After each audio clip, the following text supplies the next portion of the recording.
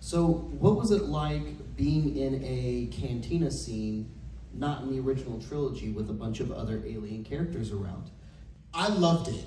And the cantina scene in A New Hope and that bar scene in Clones, the thing that I find so very interesting about that and in Star Wars is when people look at that scene, they go, wow, look at all the different creatures in this one place. And they're all doing the same thing, like having a drink, right?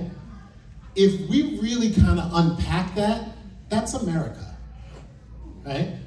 That's what we look like when we're walking down the street, right? In Star Wars, no one has a problem with it, yeah? Everybody wants it.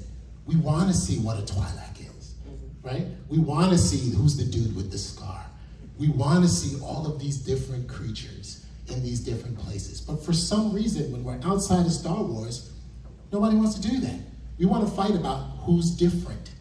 We want to call people a thing and put them in a different place, right? One of the reasons why I love sci-fi is because of all the creatures in the one room, right? It's because we can learn about these. I mean, we all find the most obscure Star Wars character and put their skin on. We cosplay as them to be different, right? To understand them, right?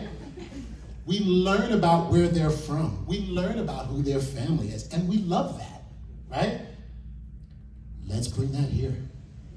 Let's take that out of Star Wars and put it in our regular everyday lives. Think about how beautiful our universe is, how beautiful our galaxies would be, you know? So those scenes really move me because that's what I want to see every day. I want to be in that cantina in Mos Eisley. I want to learn every day.